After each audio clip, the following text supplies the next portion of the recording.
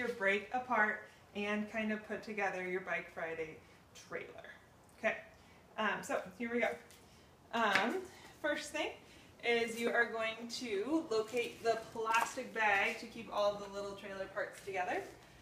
You're going to take out the, I don't know what this is called, thingy. Cotter pin? Take out that, and then you have a couple of washers and an O-ring on the wheel. So you can take all of those off. So you're going to have the wheel and then two O-ring and a washer. And then you're going to notice on the wheel, it's really important that this side goes out and then this side nestles in to the trailer. So this side, there's kind of, it goes in, and this side is flush. The flush side goes out. Okay, so I just did the exact same thing on the other side. So I just have two wheels with the exact same parts on both sides. Okay, and then we're going to go inside to the trailer. And here's where all of the axle pieces attach. I'm going to unscrew all three of these. And they'll come off with their washer. And we'll put these also on that plastic bag.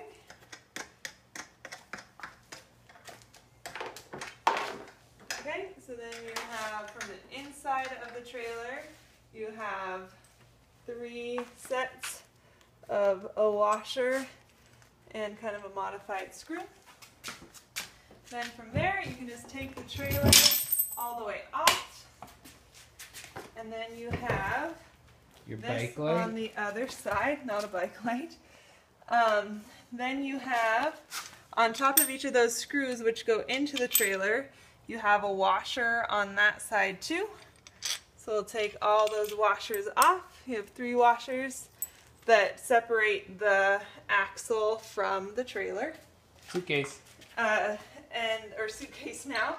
And then these pieces split apart for the 2 axles to the wheels. That T also splits apart from the trailer tongue, it's called. So you have 4 trailer pieces. These pieces all go into the trailer axles yellow bag, and then those 3, and then this big trailer tongue goes into the trailer tongue long bag. The trickiest part, so that's basically taking it apart. The trickiest part about putting it together is just lining up the screws to the holes in the trailer. The best way that I've found to do that is to lean the trailer on its side and go kind of over them, attach them on the ground first. You can do it that way, or you can kind of attach them on, I think that's actually the easiest way, is to attach them like this on the suitcase itself, and then put this stuff in. And it'll kind of go, you know, this might fall out or something, and that's fine, but that just helps to line it up. But you need the washer on as well. Oh, right, sorry. You would put the washer on first, and then put that on here. Okay. All right, that's the trailer.